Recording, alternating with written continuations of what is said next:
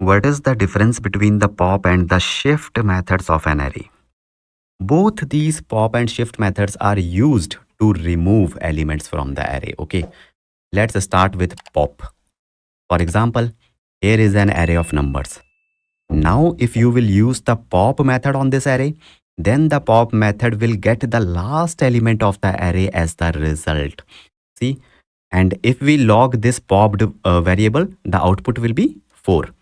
And now if we will print the original array, what's the output will be? 1, 2, 3.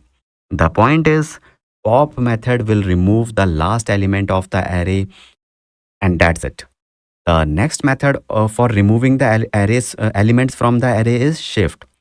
Here is the array, and now we will apply the shift method to it like this, and in the result we will get the first element of the array. So when we printed the shifted number, it will be the first element, which is 1 in this case.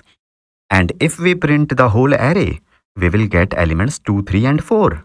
The reason is shift method will remove the first element of the array. So 1 is removing the first, the pop is removing the last, and that is the difference between them.